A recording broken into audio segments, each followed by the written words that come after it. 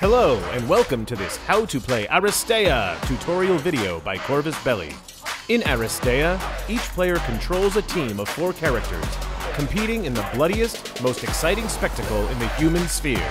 Throughout 5 game rounds, players direct their characters' actions to meet the goals of the scenario, earning victory points to win the game.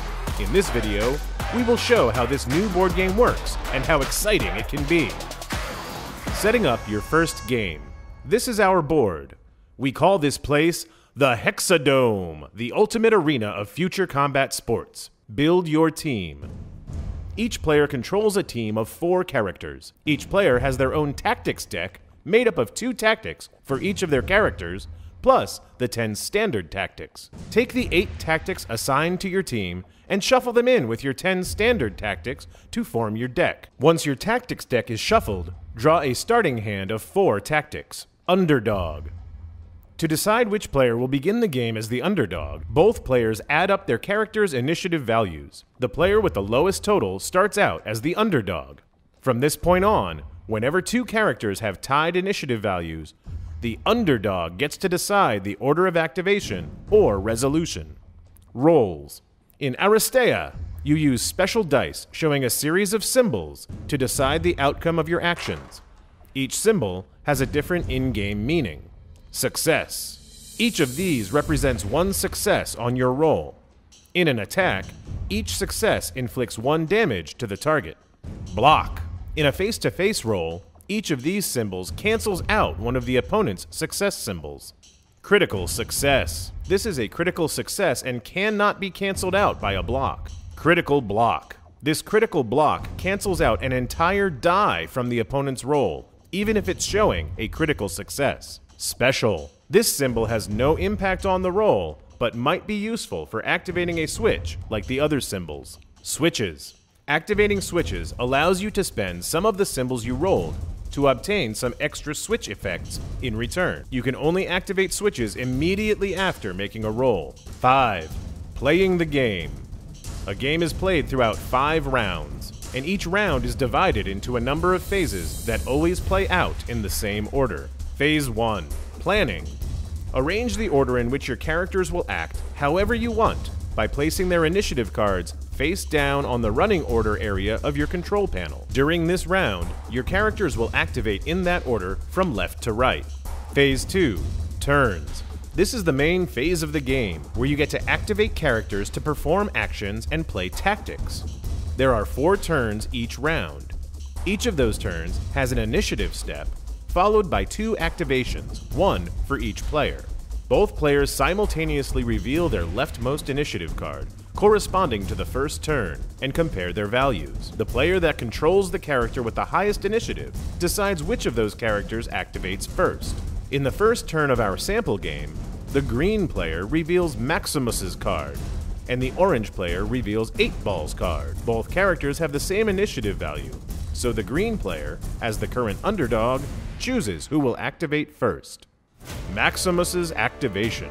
At the beginning of their activation, the active character gains a pool of as many action points as their energy attribute. You will use these action points to perform that character's actions. By performing Move, Maximus spends 2 of his action points, and he is allowed to move as many spaces as his speed value. Maximus chooses again to move, and places himself inside the scoring zone of the HexaDome. 8-Ball's activation. Like Maximus, 8-Ball gains 5 action points at the start of his activation, as many as his energy attribute. 8-Ball spends 2 action points to move, approaching the scoring zone, and putting Maximus inside the range of his Eat My Fa Jing attack.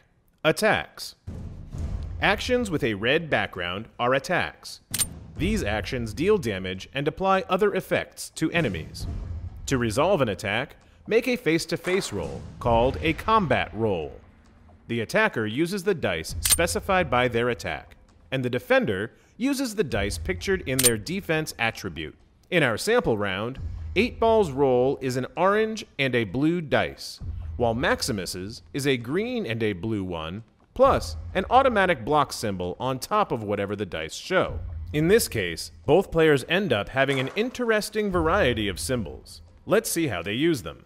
Since switches are activated before the attack takes effect, 8-Ball spends his special symbol to displace Maximus out of the scoring zone. Both players decide now to apply their results. Maximus spends his block to nullify one of 8-Ball's successes, so he ends up suffering 1 damage. 8-Ball doesn't have any block to stop Maximus's success and suffers 1 damage too. Turn 2 initiative.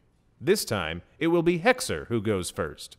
Hexer's activation. Since her actions have a limited range, Hexer spends 2 of her action points to perform the move action and approach her teammate Maximus, so he falls inside the range of her Vade Retro. Actions with a green background are not considered attacks. Once in range, she performs Vade Retro to push Maximus back inside the scoring zone. She rolls for a final result of 1 success, enough to apply the effect and displace Maximus 1 space into the scoring zone. Hexer spends another action point and performs the same action again. This time, she rolls enough to activate a switch and still apply Vade Retro's effects. She spends symbols to displace herself 1 space before Vade Retro displaces Maximus to the center of the scoring zone. Finally, Hexer spends her last action point to perform Vade Retro on Maximus once again, so she displaces Maximus to complicate the opposing team's advance.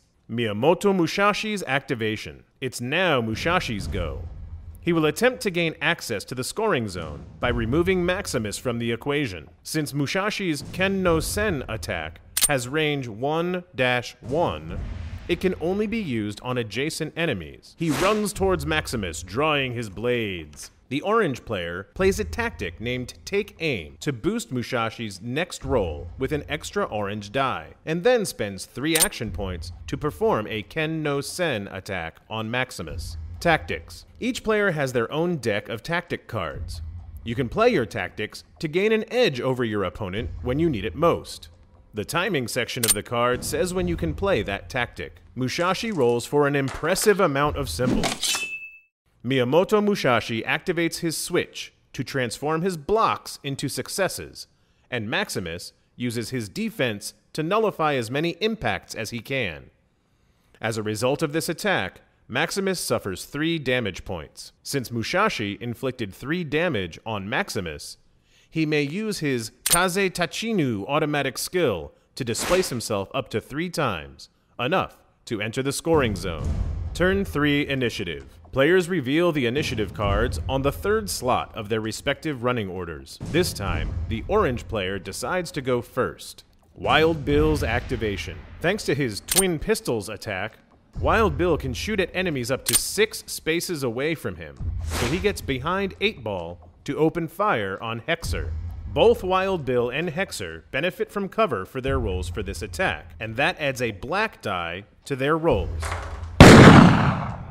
Wild Bill's result beats Hexer's, so Hexer will suffer 2 damage points. Hexer would survive this damage, so Wild Bill decides to use his automatic skill, Dead Man's Hand, during the switches step of the roll to discard 1 tactic card in exchange for another success symbol, which will cause the 3rd damage point he needs to put Hexer out of commission. Infirmary. Remove that character from the HexaDome and place them in the infirmary. Each time a character visits the infirmary, the opponent draws 1 tactic card and takes 1 frag token. Parvati's activation. Parvati starts off by spending 2 action points to move. Next, she spends another 2 action points to move again, hoping to get inside the scoring zone. Disengage. In order to leave a space adjacent to an enemy using a movement, the active character must win a face-to-face roll using their agility versus the enemy's brawn. To pass that face-to-face roll, the active character must have at least 1 success after the opponent has used up all their blocks. Parvati tries to disengage from Musashi using her agility die. She rolls her orange die and gets 1 success. Musashi spends his block to nullify Parvati's only success, so she won't be able to disengage and must remain where she was. Turn 4 initiative. The 4th slot on the running order is revealed, and this time it's Green's Major Luna versus Orange's Gata.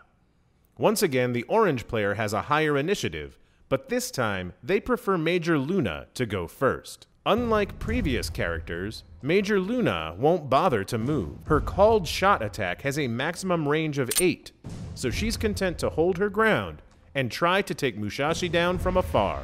Her automatic skill, Marksmanship, allows Major Luna to ignore her target's cover, so Musashi won't be able to benefit from that black die bonus to his defense roll.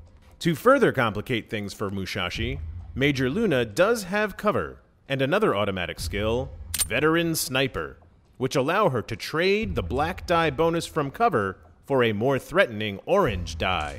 Luna's roll is impressive. Musashi is still able to nullify one whole orange die thanks to his critical block symbol, but he gets damaged anyway. Gata's activation.